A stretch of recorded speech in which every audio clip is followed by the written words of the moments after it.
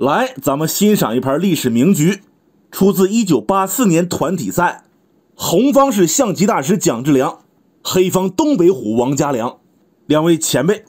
开局蒋大师当头炮，王老跳个马，7兵7卒，正马正马正马补象，出车出车，这就还原成了中炮7路马对屏风马。红方车呢没过河，他走一招寻个炮，这个也是经常见到。黑方多数会走马后藏车，或者炮2进2，一会儿呢跳马打红方的车，对手过河呢，黑方再平炮对子儿，这么一个套路。王老本局弄了个对称，进8路炮巡河，很有想法。但是这手棋呢不是先招，对红方的车造不成威胁，也不用管，走别的。冲3兵，吃了就打过来，黑方不动，退炮。红方过河，对手重炮打车，短短几个回合就开干了。首先咱说躲车，黑方必然会平炮，打兵拱炮，黑方就吃马，没问题。现场蒋大师拿起车就给炮端了，对手踩车，红方拱马，一车换双，正常这么换是吃亏的，但红方小兵过河了没死，这算是个补偿吧。下一步黑方车1平2，红方右马腾空，黑方巡河车，蒋大师退中炮，走得好，非常的灵活。那黑方这边炮给车堵夹了，这绝不是长久之计啊！弄走马后藏炮，红方打下车，再垫炮相当于没走先忍一波躲车。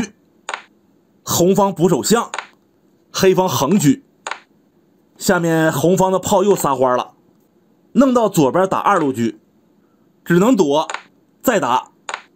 这个车呢比较尴尬，他现在就2个点，现场又回到原位了，应该是放中间。其实这儿比较安全，红方如果拱就躲，这马也踩不到而且红方如果冲7兵过河，黑方可以不用车吃，用小卒拱。来对比一下实战，这里打车，黑方回到原位，这样走吃亏了。首先红方的炮白走了一步棋，因为你黑方没动第二就是你看红方此刻冲兵过河，看出区别了吧？黑方不能用卒吃兵，红方打死车了。你躲的话冲兵接着拱，这个说明王老犯了一个象棋大忌，车不立险地，这过兵只能用车吃了，没招。捉马，红方炮8平7盖帽，难受了吧？车不敢动，打串，只好先走一招退马。红方出左车，要前进捉死马，同时拉住黑方车炮，那玩意儿能行吗？先退炮。红方双马盘踞河口，准备进马踩中卒登车了。黑方先弄到中间，对炮。蒋大师马7进6，还是踩车，一顿转换可以说是步步争先。这车呢只有一个点，还得回来。那红方在重炮打车，王老车3平6捉马，炮走了吗？没事儿，红方再回马登车，黑方只能逃到中间。那红方再平个炮，刚才这一大套给王老打的可以说是有苦难言，疲于奔命。现在好像缓和一点了，赶快喝口水压压惊。随后马1进3对炮，红方吃炮踩掉，平车捉马。黑方马3进2对子儿，简化战局。蒋大师说干得过，踩马收了，车砍底象。现在就是说红方车马炮对黑方双车，红方多兵，而且对手已经不是摄像权了，红方必然是占优的。往下黑方平车捉马，红退车保，对手出动9路车，红平炮打下这个，黑方平一步，这是故意的。红方进兵拱一下，这里再躲，红方进马踩中卒，这里黑方没有吃兵，他补了一手中象，别住马腿儿，同时给中路弄厚实一点。红方进车抓中象，王老补士不要了，吃中象，砍底象，进炮踩车，只好拽回来。红方平炮，黑方走的是双车夺马，这招呢并不是很好啊，对车是个不错的选择。红方不管怎么折腾，这个车肯定是跑不了。有人说拱车不能吃下底闷弓，那就退，这个车还是得换，变成了马炮对单车。当然红方多兵占优是肯定的，只不过这样走黑方是非常顽强的。实战王老双车夺马没对车，红方跳回来踩车，不能平啊，下底有杀，后退。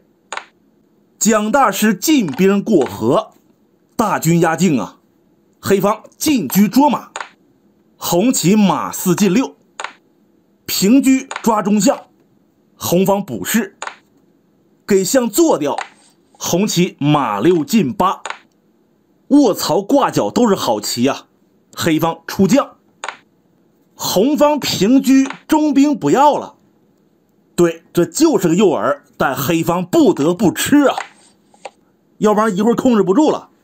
此刻蒋大师策马奔腾，你看这棋下的，他这马跳进火坑了，但黑方不能吃，红方可以抽车啊。除此之外呢，还踩着黑方5路车，你要躲车的话，红方就有连招了，下底将军上将再回马，这往中间再跳马，黑方老将就得上3楼，再用车将就没了。这个棋就算能化解也是半死不活。这是逃车的，现场王老一咬牙给炮砍了，叫杀，沉底一将，红方也没啊。蒋大师用兵拱车，黑方用士给马挑了，红方杀士将回将，再走一招平车保兵，然后冲卒挺兵补士，一人一个车，红方多兵，黑方少士，谁占优一目了然。红方车将电士，退车抓卒，送掉吃了收尾。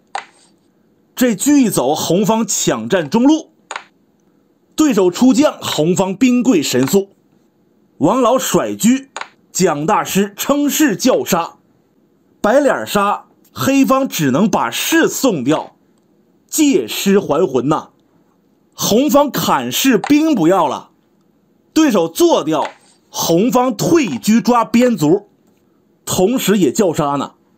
黑方只好平车站在老将身前呐，红方吃边卒，将一军补士回将，中路抢到手，但这玩意家里没有护卫了，小卒也被吃光了。红方现在咋走都行了，平车前进出帅上将，平车退将兵贵，走闲将一军躲兵贵，退车兵贵，平车再贵，平将将军上将，红方勇往直前，一招毙命。至此黑方王老认输，因为现在已经形成必胜的局面了，黑方的车呢根本拉不住。现在比如说你走个闲，红方就甩过来，不敢吃抽车，你走闲的红方就往里靠。这盘呢就是中局的时候，黑方有一步车的位置没定位好，被对手抓住了，一顿狂轰乱炸，优势慢慢的扩大，最终拿下胜利。蒋大师有手段。好了，本期视频到此结束，感谢收看，下期再见。